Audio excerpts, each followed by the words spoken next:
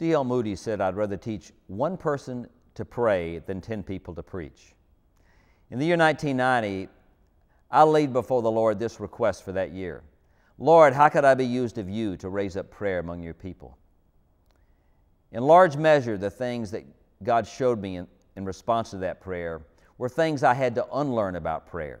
You see, prayer is helplessness plus faith.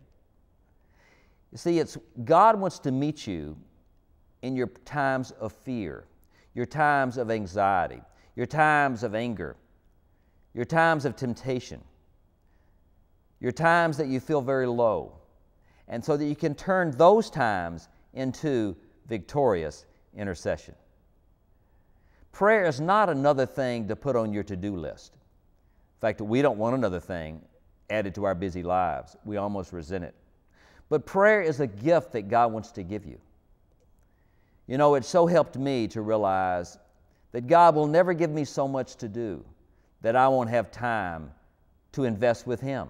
I can give myself too much to do. I can allow other people to give myself too much to do, but God will not. Prayer is a gift. See, you labor more effectively when the burden of that task is laid on God's shoulders. You labor more effectively when you're really doing the things He's called you to do and are delivered from those things that are truly not His agenda. Prayer is a great gift.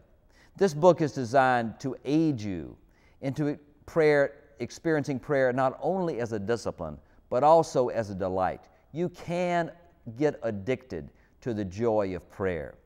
My deep earnest prayer is that God would meet you in your most persistent temptations, that He would meet you in your greatest struggles, and out of that weakness you would cry out to Him and you would experience Him. May that be your portion, and may your influence be greatly felt, and may your prayer life be revived, and may the prayer life of our church be revived.